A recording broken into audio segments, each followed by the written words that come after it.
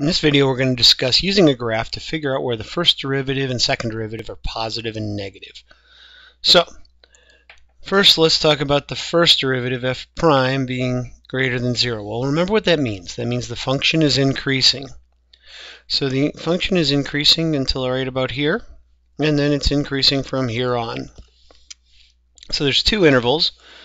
So it looks like we have negative infinity up to about negative 1.25 union about 3.25 up to infinity. And again, what does that tell us? That tells us that f, this being the graph of y equals f of x, is increasing. So if we wanted the intervals where the derivative is negative, it's going to be in between there. So negative 1.25 to 3.25.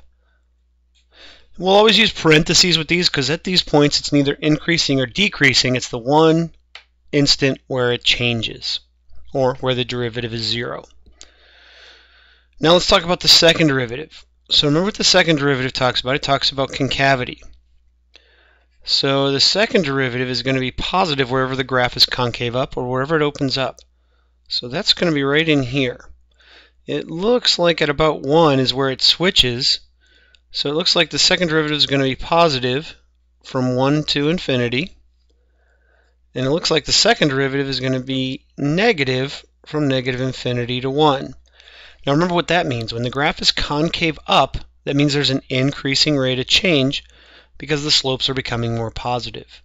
When the graph is concave down, that means we have a decreasing rate of change because the slopes are more negative. This also tells us it looks like we got an inflection point there, right where it switches concavity for this graph at about 1, 0 for an inflection point. So there's how we can identify the sign of our derivative based on a graph.